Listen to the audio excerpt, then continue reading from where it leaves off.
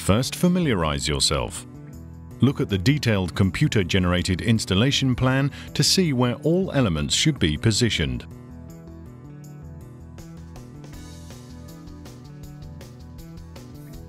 Mark the position of the thermostat approximately 1.5 meters above the subfloor, protected from direct sunlight and drafts. Drill a 65mm hole in the wall to mount a standard wall socket for the thermostat.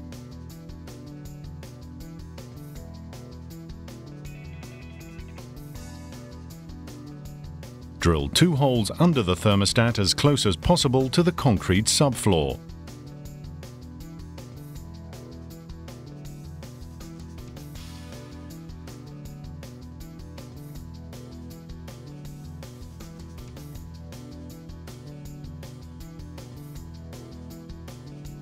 For concrete walls, use a circular saw to chase a channel into the wall and then remove the concrete in between with a chisel to run the conduits through it.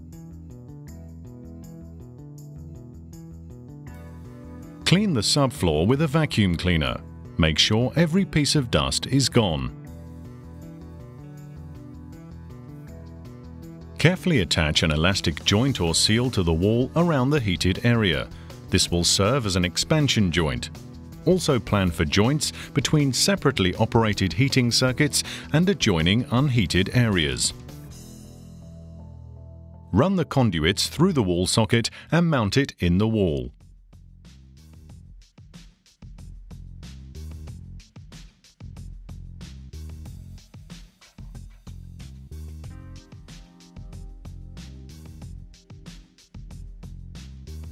Perform an insulation resistance test with a minimum test voltage of 500 volts. We recommend a test voltage of 2500 volts. The result should be greater than 100 mega ohm.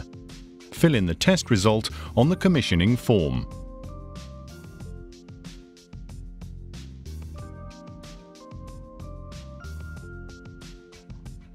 For wooden floor underlay, install a durable plastic sheeting. For tile underlay, instead of the plastic sheeting, apply T2Reflecta affix glue onto the subfloor to place the T2Reflecta plates on top of it. Glue them one by one.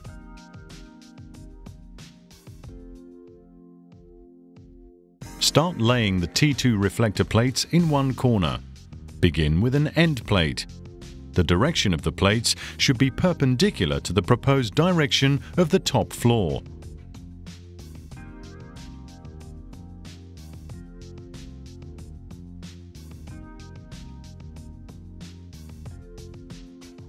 Cut a piece of 1 cm by 50 cm from one reflector plate with a jigsaw in order to install the floor sensor. Put some tape at the bottom of the plate to keep the conduit in place.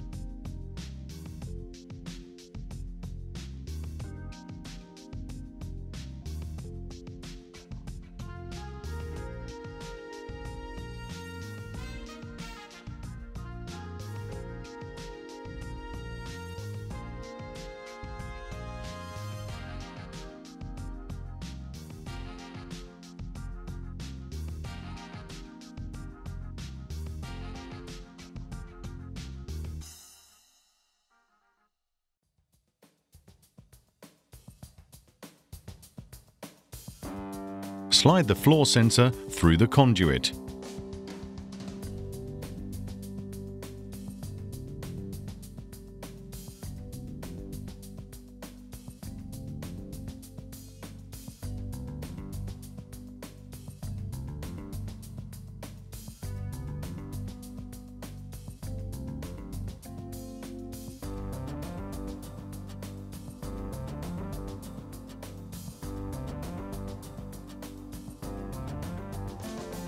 Don't forget to install the end cap.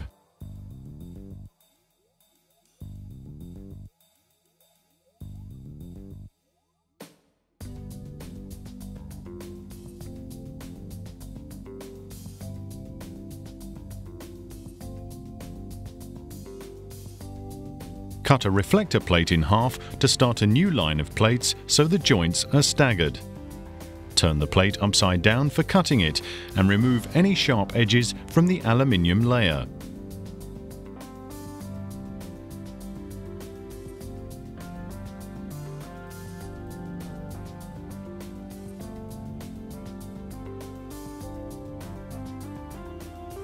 Continue laying the reflector plates until the entire surface is covered.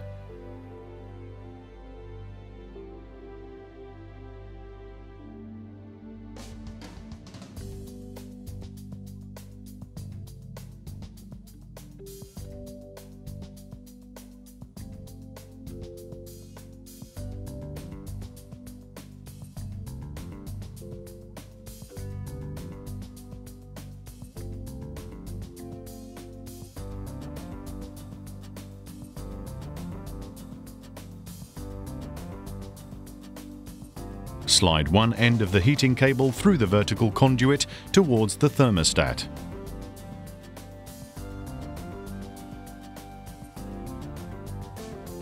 Prepare the cabling for the connection kit.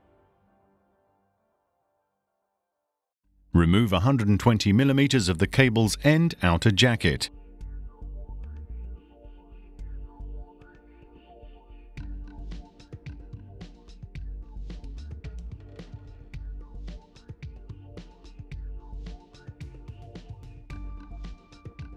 Then loosen and twist the braid.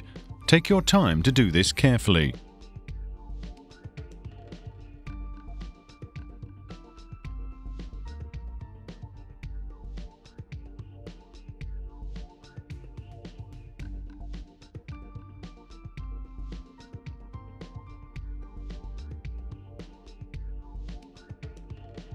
Remove 110 mm of the inner jacket.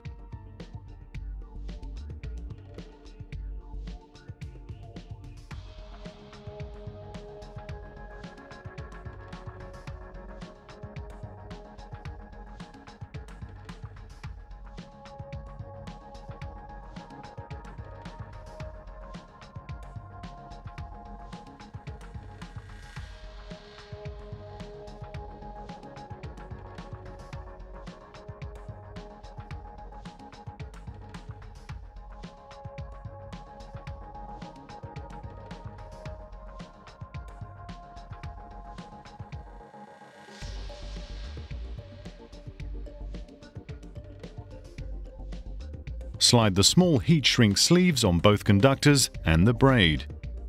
Use a heat gun to keep the heat shrink sleeves in place.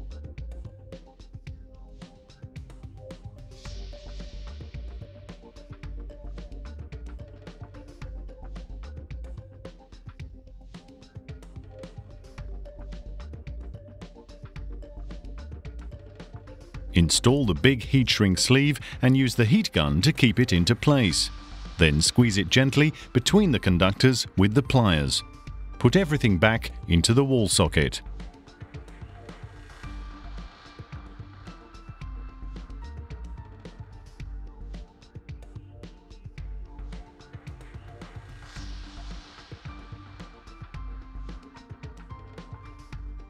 Start installing the T2Red heating cable by inserting it into the grooves of the T2Reflecta plates. The distance between the cable runs determines the heat output per square meter. Continue laying the heating cable until the end.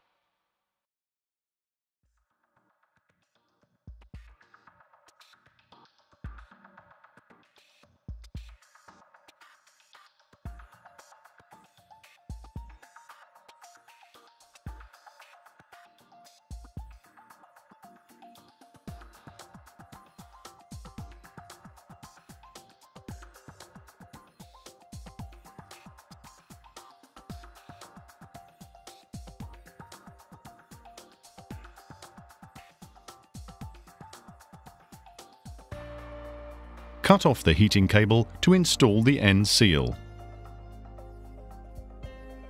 Remove about 40 mm of the cable's end outer jacket.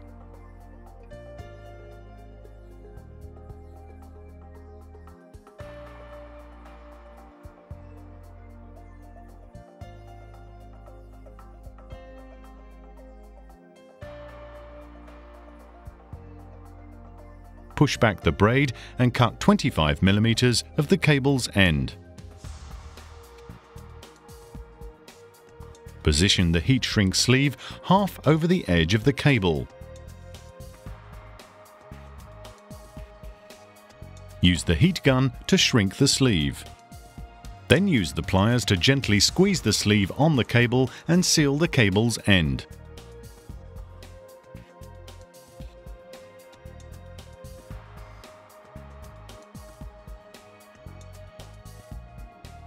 Push the braid back over the shrunk sleeve.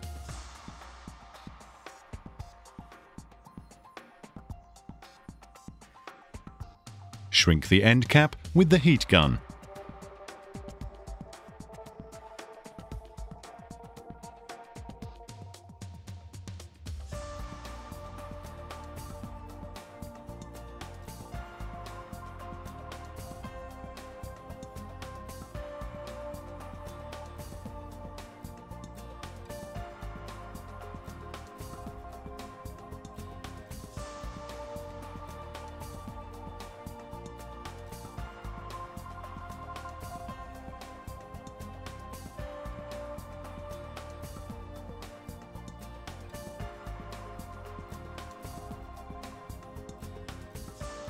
Oh, don't forget to perform another insulation resistance test and record the test result on the commissioning form.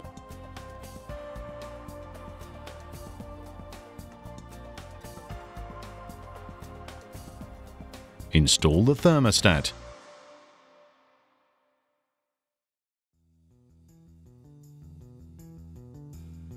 Switch on the power once the thermostat has been installed. Keep windows and doors closed and measure the current after 15 minutes. The heating cable may not be covered during the measurement. Record the test result on the commissioning form. You should expect a current of approximately 37 milliamps per meter.